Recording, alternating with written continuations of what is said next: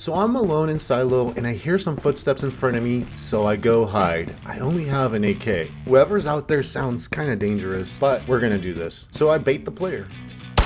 They never show up, so I bait them again.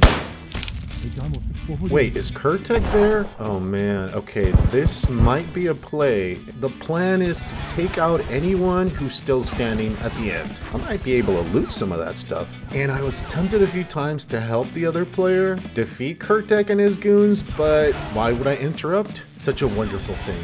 So one by one, they fall. And after 7 minutes of being in this little corner, it's finally time to make my move. Don't have a lot of ammo left, so I have to go for a headshot. Problem is, I can't see his face. He's wearing the KRTEK mask, and the only weak spot is the neck. So I had to wait until I saw the player move, so then my footsteps would not be obvious. And after a little dance,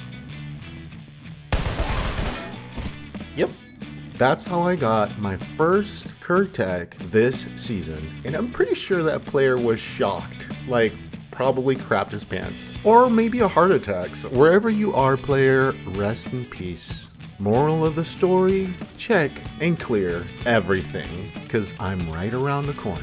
Happy looting.